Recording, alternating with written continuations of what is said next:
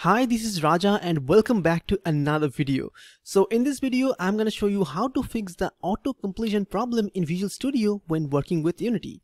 Now, a lot of you have faced this problem at some point of time, and I keep receiving this message, this comment in different videos of mine that auto completion doesn't work. So in my case, as you can see, if I write transform dot, you will see I can see all the functions inside this class. If I write rigid body, I can already get suggestions, but in your case you might not get these suggestions, and that's the problem you have to fix. So let me show you how to do it.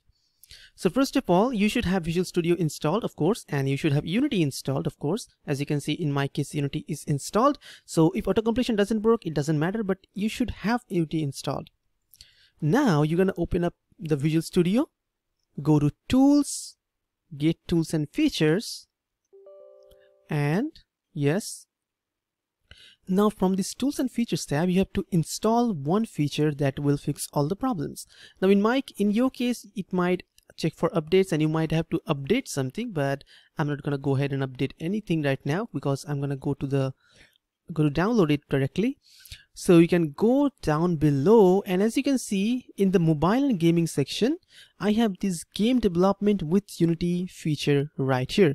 So in my case, as you can see, a tick mark is here. That means it is installed already, but in your case, it is probably not installed, and that's why you are facing the problem.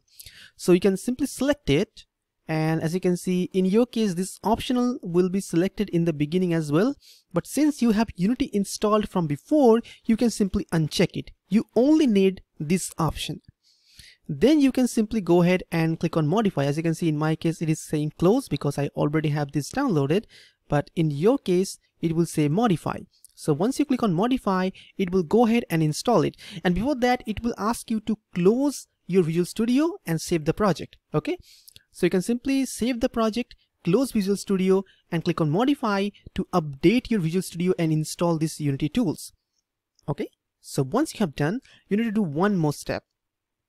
Once you have that Unity 2D plugin installed, now you need to go back to Unity, and from here you need to go to Edit, Preferences, External Tools, this External Tools part, and as you can see, in my case, in the External Script Editor, Visual Studio Community 2017 is already selected.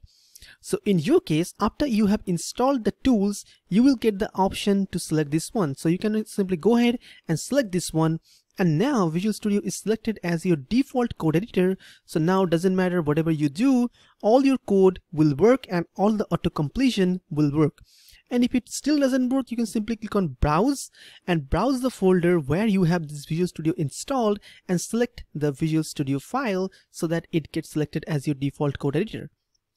So this is all you need to do to make Visual Studio work with Unity and fix all your problems. So I hope after this video all your problems will be solved, because I was receiving a lot of messages about this, that the auto completion is not working. So go ahead and do these steps, and I'm sure that your problems will be solved. So thank you so much for watching this video. This is Raja, and I hope you really enjoyed and this video helped some of you. So thanks for watching, and I'm going to see you with a new video soon.